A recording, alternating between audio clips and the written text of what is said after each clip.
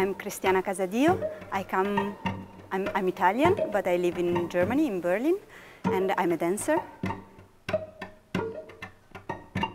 In the contemporary dance, there are many specific techniques. As I just say, there is a Cunningham technique, Graham technique, Limon technique, and there are people teaching and dancing just this technique. There are many other people who takes a little bit of every technique and make his own work, as I'm doing. For me, personally, what I normally do, coming from ballet, I use the ballet technique a lot.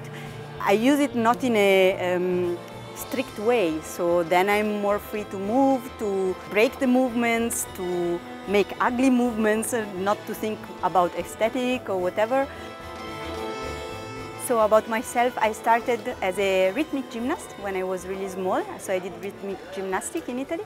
I was in the national team and everything. And then when I stopped doing rhythmic gymnastics, I went on studying dance, ballet, and contemporary dance. And then I worked for several companies, neoclassical companies. And then I met Stefan. I fell in love. I had a kid. And then we started to work together. And so since few years, I'm a bit more involved also in the circus scene.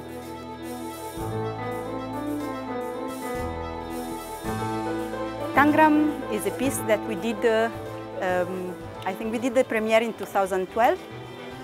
It was a big fun to do this piece because we really wanted to try to find a new language to mix our two different languages. So Stefan is a juggler, but he also can move really well. And I'm a dancer, and because I did rhythmic gymnastics, I can manipulate an object. So it felt immediately like interesting to work together. And when we started, we saw that it was nice and was really fun to do it. So it came out really fast somehow, and like this.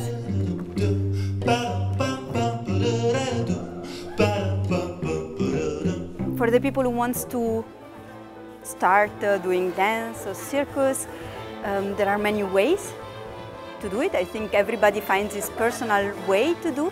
What I can say, my personal thing is that technique is really important because it gives you a vocabulary, and more rich is your vocabulary and more things you can express.